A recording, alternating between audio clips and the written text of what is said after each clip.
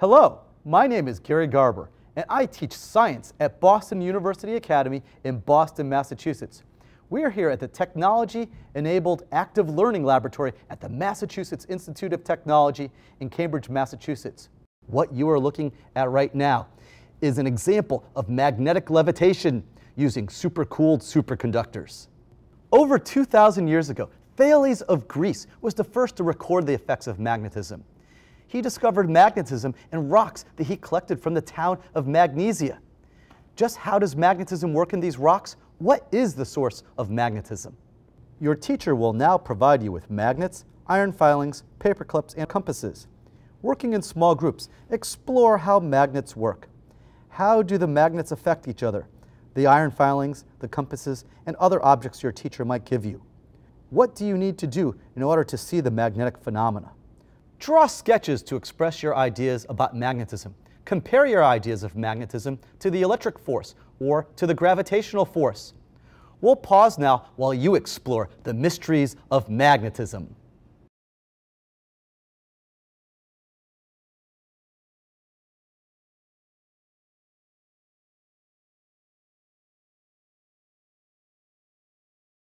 Welcome back.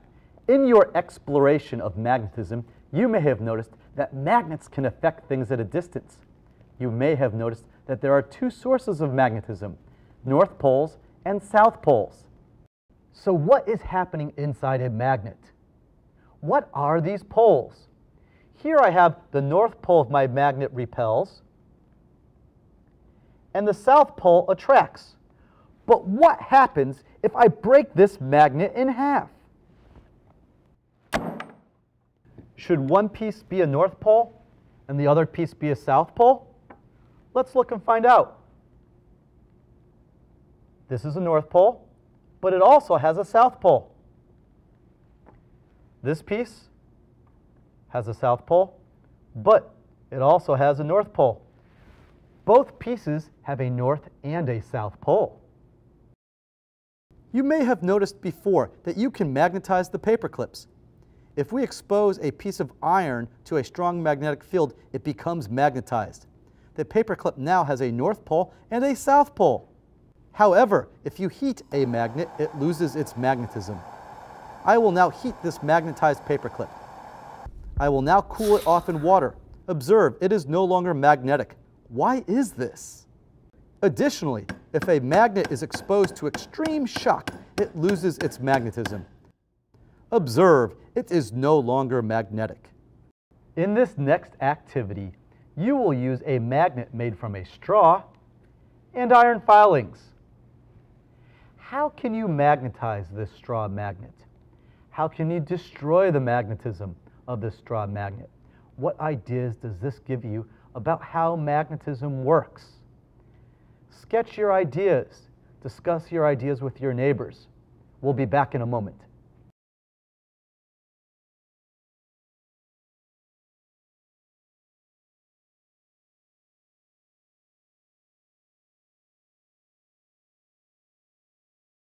Welcome back. You may have noticed that you can magnetize this straw by stroking it with the magnets. The straw was filled with hundreds of small iron filings, and each iron filing was a tiny little magnet. Each iron filing has its own north and south pole. When we expose the straw to a strong magnet, all of the tiny iron filings line up. Our entire straw is now magnetized. The same thing actually happens to a piece of iron. Our paperclip actually contains tiny microscopic magnets, which we call domains. Each domain has its own north and south pole. When we expose our paperclip to a strong magnetic field, all of the domains line up. You may have noticed that not only could you magnetize the straw, but if you shook the straw, it would lose its magnetism. This is because all of the iron filings in the straw are no longer lined up. This is much harder to do in a real bar magnet or a paperclip. Striking the paperclip with a hammer was similar to shaking the straw. Similarly, when I heated the paperclip in the flame, as the paperclip got hot, the molecules started to vibrate more. These molecular motions disrupted the domains in my paperclip. The temperature at which an object loses its magnetism is called the Curie point. Pierre Curie discovered that above a certain temperature, pieces of iron would lose their magnetism. But what are domains? We'll come back to this mystery later in the lesson. Another mystery of magnetism is how can magnets affect things at a distance? Michael Faraday came up with the concept of a magnetic field to explain this action at a distance. You can conceptualize these field lines like spiderwebs emanating from one pole of the magnet and going to another pole. Here we can see these field lines seem to fill the space surrounding a magnet. I have iron filings that are sprinkled in the area around a magnet, and they line up with the field lines. You are now going to sketch what the magnetic fields look like. You can actually use compasses to try and map these field lines, or you could use iron filings to map the magnetic field. Let's take a break and sketch what the fields of magnets look like. Compare your results to that of your fellow students.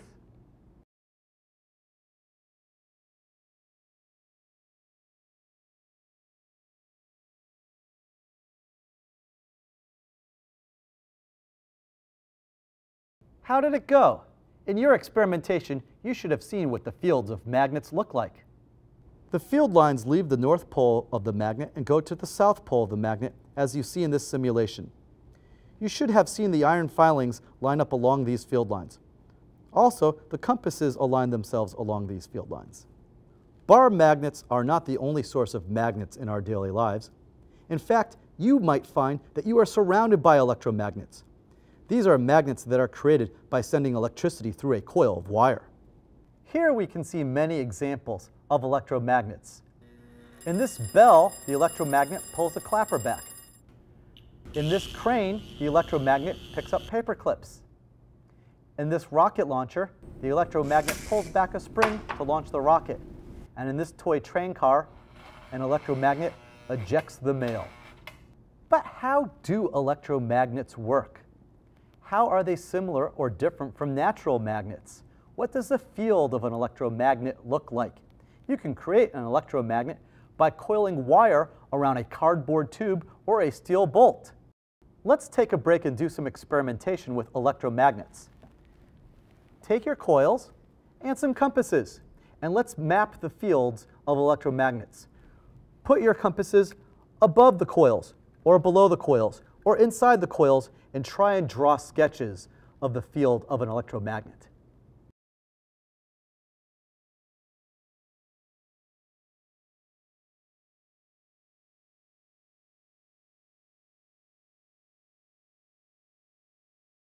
Welcome back. In your experimentation, you should have seen many similarities between the field of an electromagnet and the field of a natural magnet. In this simulation, you can see what the field of an electromagnet looks like. The electromagnet has both a north pole and a south pole. Outside of the coil, the field lines leave the north pole and go to the south pole. This is similar to what you may have seen with the natural magnets. You may have also placed compasses or iron filings inside of your electromagnet. If you did this, you may have noticed that inside the coil, the magnetic field lines actually point in the opposite direction. Hans Christian Ørsted first investigated electromagnetism when a single wire carrying a current was placed near a compass. Here we can see a compass being deflected when we turn on the current in a wire above the compass. But what does the field of a single wire look like? Here I have iron filings surrounding a wire carrying a current. Watch what happens to the iron filings when I turn on the electricity. What would happen if I were to take this wire and wrap it around a box? What would the magnetic field look like? What if I were to take a wire and wrap it around this tube? What would the magnetic field look like? Let's take a break and discuss with your fellow students, what does the magnetic field of a single wire look like? What does the magnetic field of a loop look like? What is the connection between them? How does the magnetic field of a single wire give rise to the magnetic field of a loop? Use diagrams and sketches to express your ideas.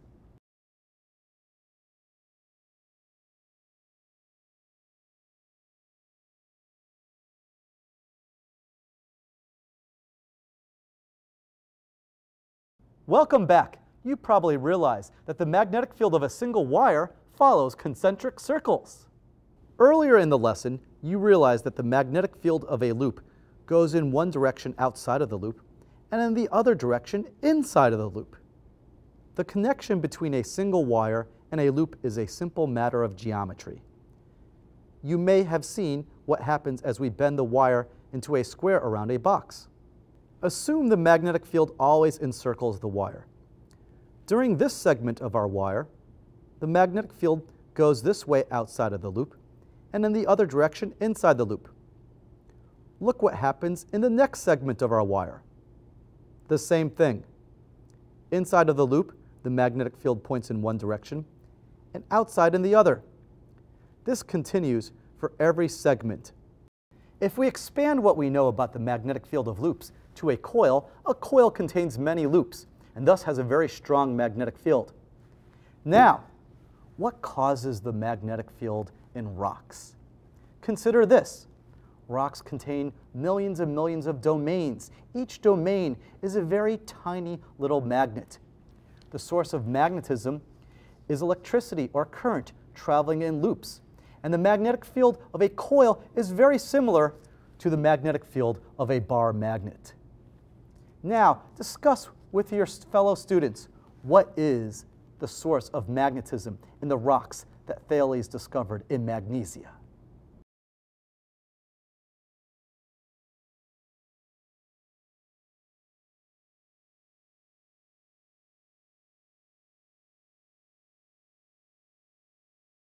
Welcome back. Today we have explored many of the mysteries behind magnetism. Since the source of all magnetism is moving charges, you may have realized that natural magnets must contain moving charges. These moving charges happen to be related to the motions of the electrons in atoms. You probably know that electrons orbit the nucleus. Also, there is a property of electrons called spin that is related to the phenomena of magnetism. Without delving further into the world of atomic physics, we can say that the source of magnetism in natural magnets is the motion of charges on the smallest level. I hope you enjoyed today's lesson. There are many mysteries of magnetism that we have yet to discover. The next time you go outside and think about which way is north, think about the Earth's magnetic field, which has many mysteries that maybe you will someday explain to us.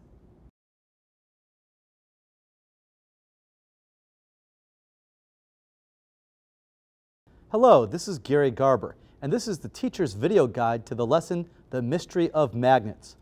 You will find that the written guide will help you step by step through the video segments and the activities and discussions that go with each segment, along with some suggestions of what the students should learn in your class prior to doing each lesson. During this short video guide, I will give you an overview of the lesson and its activities, and point you to further resources that will help you explore the topic with your students during other class sessions. In this lesson, students will develop the ideas behind the sources of magnetism in natural objects. I have designed this lesson so that you will not need specific materials and can adapt the experimentation to the materials you have available to you. When I do experiments with my own students, I actually like to supply them with a variety of equipment and let them play a role in designing the experiment. In fact, I often will not supply enough redundant material or equipment to force some variation in the way that students design their experiments. This leads to richer discussions and a wide variation of results. It also allows it to be okay that students can produce different results from their experiments and engage in collaborative joint sense-making. They will begin this lesson by exploring how magnetism behaves. In the first activity, they will develop their ideas about magnets by playing with magnets, iron filings, and compasses. They will then explore the ideas of magnetic domains using straws filled with iron filings. You can make these straws for the students in advance, but if you have time, the students may enjoy making their own straw magnets. In the third activity, the students will develop and map field lines of natural magnets using compasses and/or iron filings. In the fourth activity, the students will map the fields for electromagnets. You could use either batteries or plug-in power supplies to power the electromagnets. In the fifth break, students will draw and conceptualize the abstract connections between the field of a single wire and the field of a loop. In the sixth break, the students should synthesize their experiences from the lesson and try to explain the connections between magnetism in natural objects and electromagnetism, and thus explain the mysteries of magnetism. You will find that I use many computer simulations in this video. I have provided links to all of these computer simulations in the Written Teacher's Guide, and I find great benefit in letting my students play around with these simulations. One of the key things I hope you enjoy with this lesson is having the students actually have discussions. That's one of the benefits in this room that we're in right now. The Teacher-Enabled Active Learning Laboratory is a focus on having students discuss and explore ideas in science.